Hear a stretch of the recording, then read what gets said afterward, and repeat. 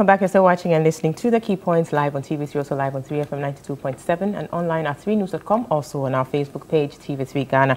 So we have on Zoom Dr. Kojo Asante, he's with CDD, also on Zoom Honorable Peter Tobu, NDC MP for Wa West and a member of the Defense and Interior Committee. And in studio we have Richard Nyama with the NPP, Deputy Director of Communications, and Justice Abdullahi, a private legal practitioner, in studio as well. So we're moving on next to look at the vetting of the Special Prosecutor nominee. Before we launch into that conversation, let's take a story that has been put together to put matters in better perspective.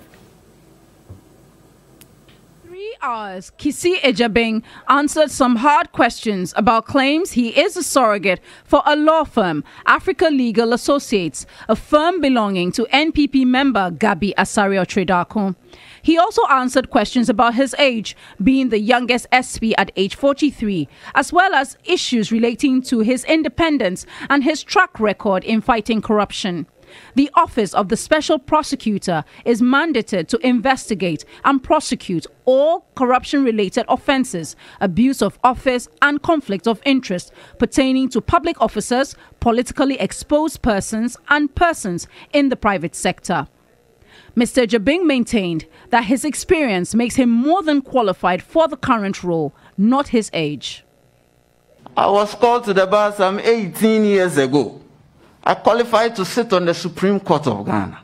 I have taught criminal law, especially in the University of Ghana, for 15 years, continuously. Supervises the collation of evidence and all that for presentation to the Attorney General. Without me, the Attorney General's office will be poorer in terms of those prosecutions. Mr. Agyebeng mounted a strong rejection of claims that he is a surrogate of another law firm and that he had links with the botched Ejapa deal. I was not involved in the Ejapa transaction in any form or manner, by any stretch of the imagination, however fertile. I wasn't involved in the deal. I was nowhere near it. Indeed, until it started coming up, I didn't even know what it was. The special prosecutor indicated that although he will fight corruption, he may not end it entirely. I'm not naive to assume that I'm coming to stop corruption. There is no way I can stop corruption. Martin Amidu resigned, claiming undue executive interference. But will the new OSP succumb to pressure to resign when the going gets tough? My first inclination will be to persevere along, because that is my calling, and that is the oath that I have sworn. Unless it becomes so unbearable, then I will say the Republic should take its job. Approved by the 275 members of Parliament, Mr. Agyebeng has a 7-year tenure to live up to his track record of being committed to the law and the fight against corruption. Right, so those were scenes from the vetting of Special Prosecutor nominee Mr. Kissi Agyebeng. There lasted about 3 hours there. Honorable Tobu, I understand you'd like to make a quick clarification on an issue about the IGP. Honorable Tobu, can you hear me? Yes, please. Yes. I can hear you. Yes. So you need to make a quick clarification, is that it, on the IGP issue? Yes, please. Very well. So briefly... Very quick one. A wired man is an angel replica. So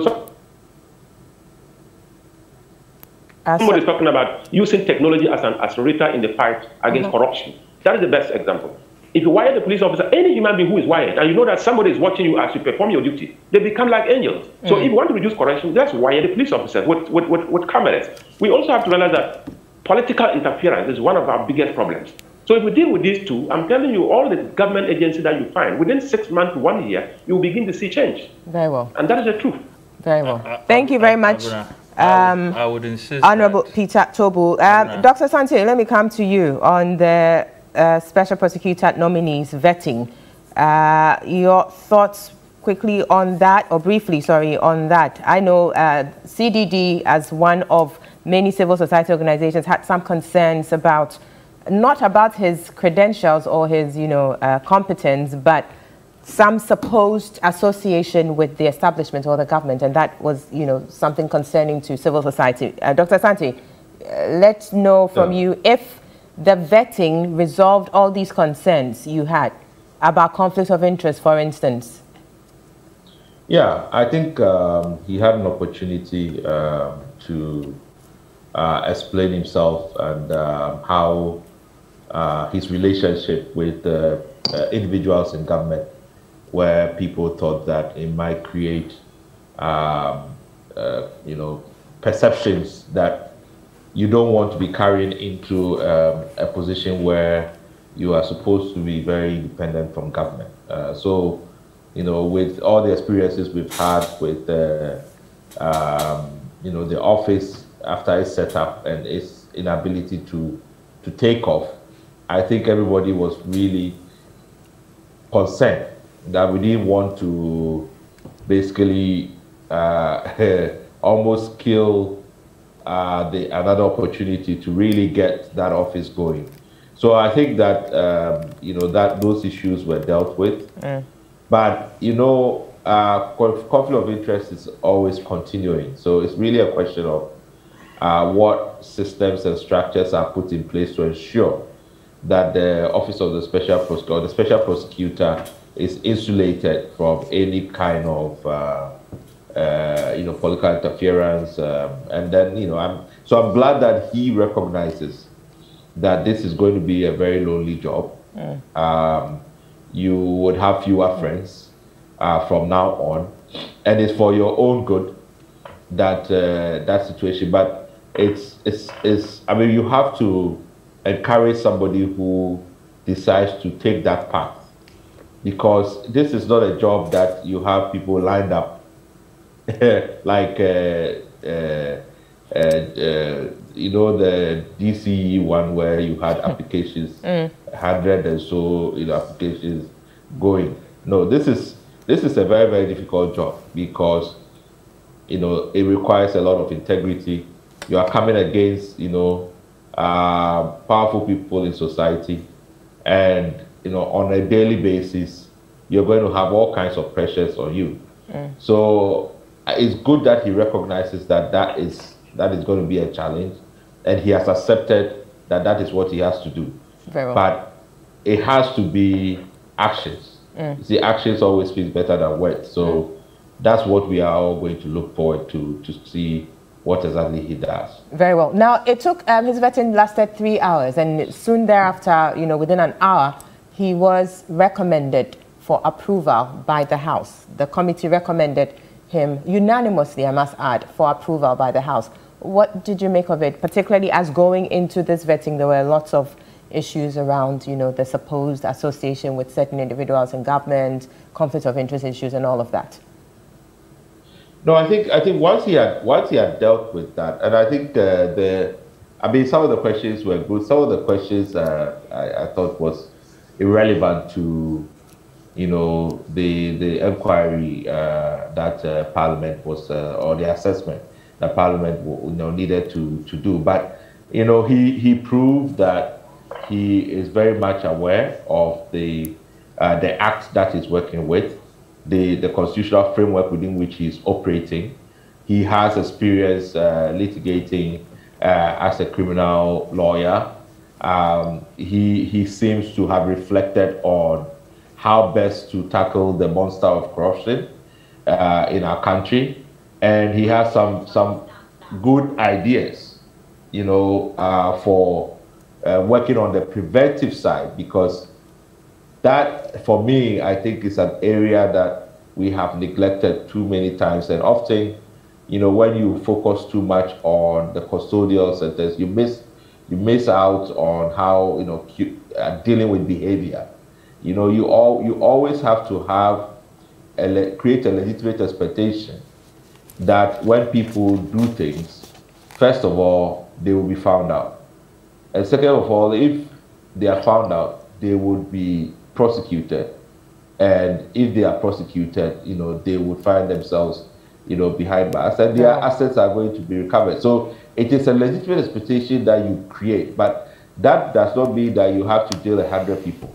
Well. It might just be 2 people.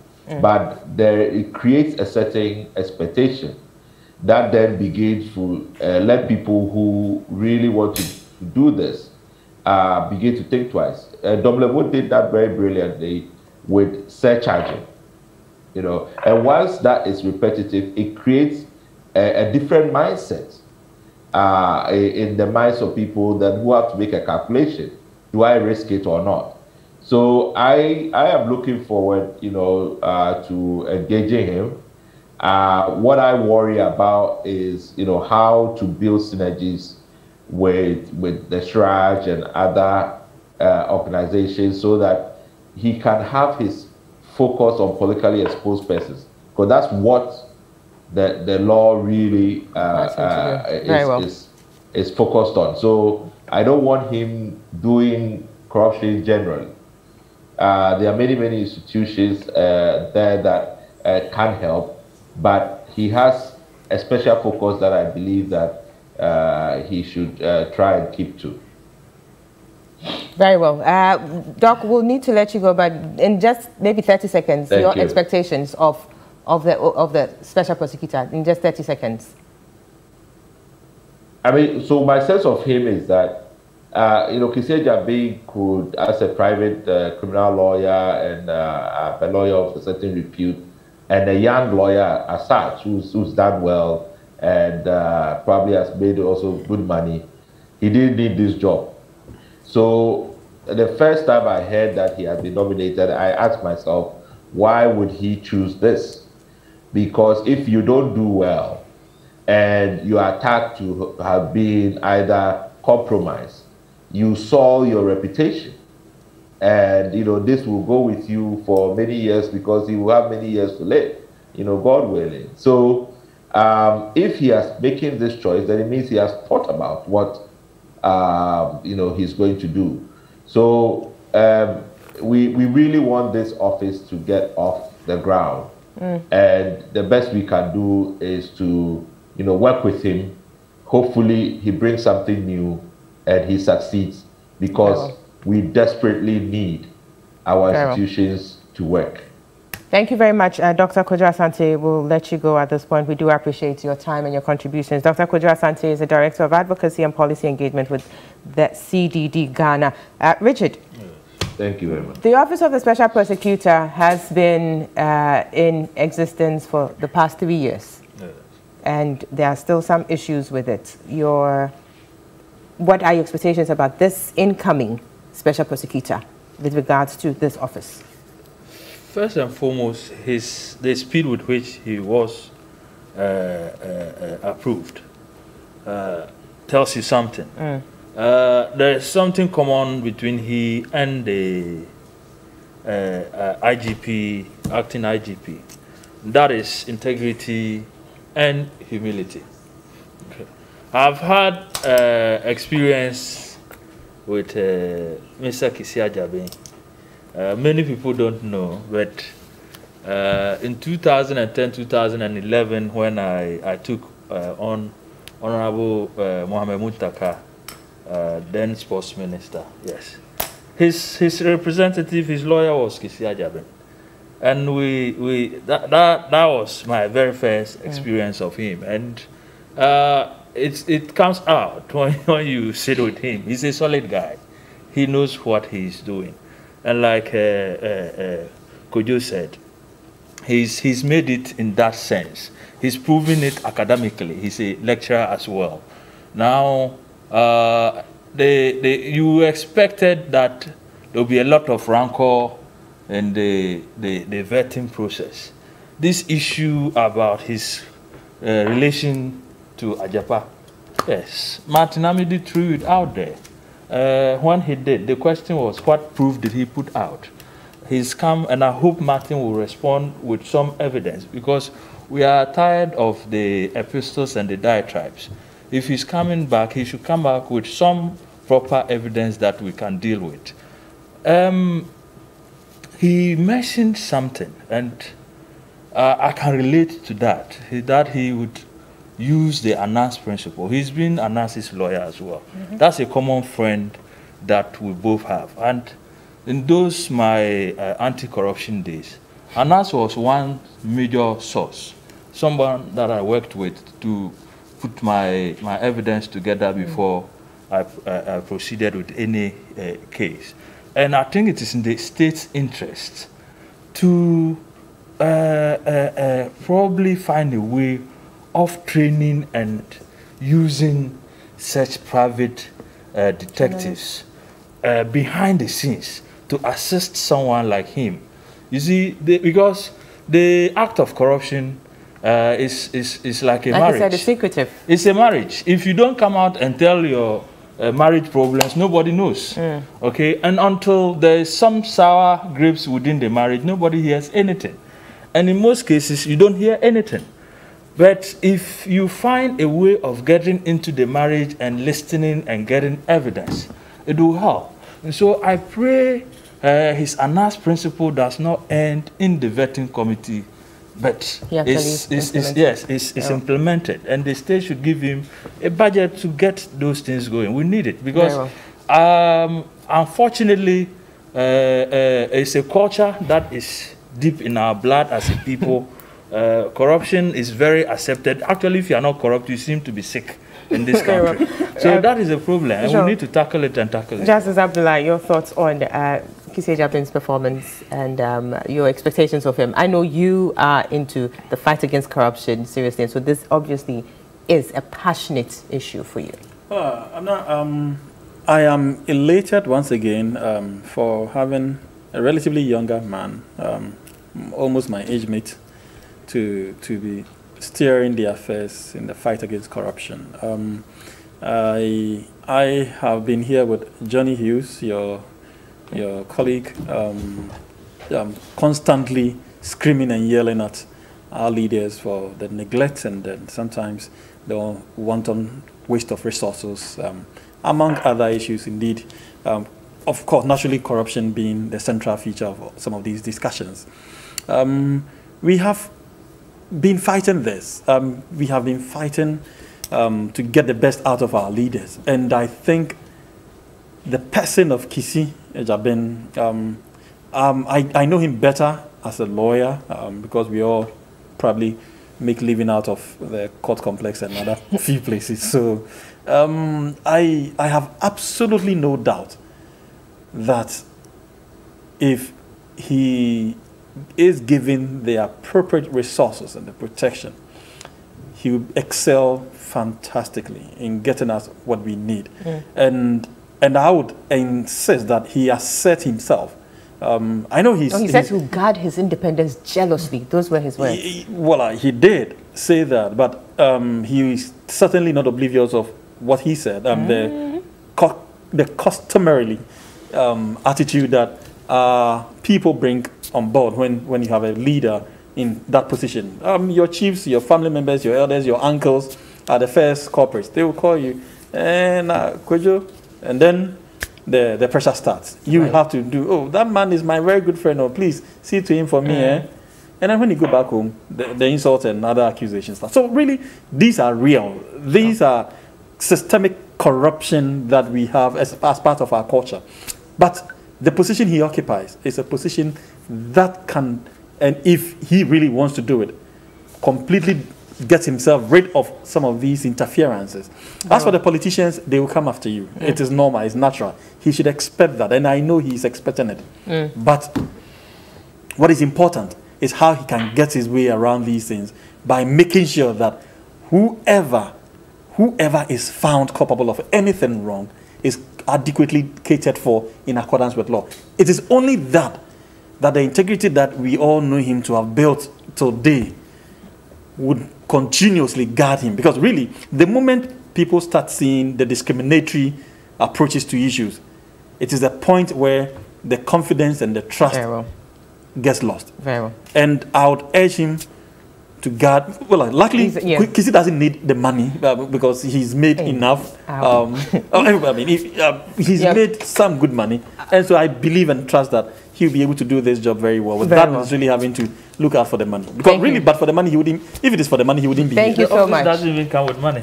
I'm so sorry. I'm so sorry. The time is just fast. That is so unfair. I'm it's so unfair sorry, to me. But it's no, it's seriously unfair to me. And this is the second time you are doing this to me. I'm so. But if you give me a small time, how do I even make?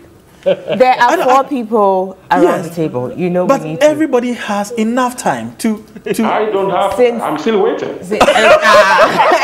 You see the point. No. Honorable Tobu, you have the last 30 seconds, please. Had all the time. Honorable Tobu, you have the last 30 seconds. He did all the discussions. Thank you so 30 much. seconds, please. It's okay. Let me use the 30 seconds and just go. It's so not right. Every time you do this, it's not corruption true. is pain. And let's not concentrate on the severity of legal punishment.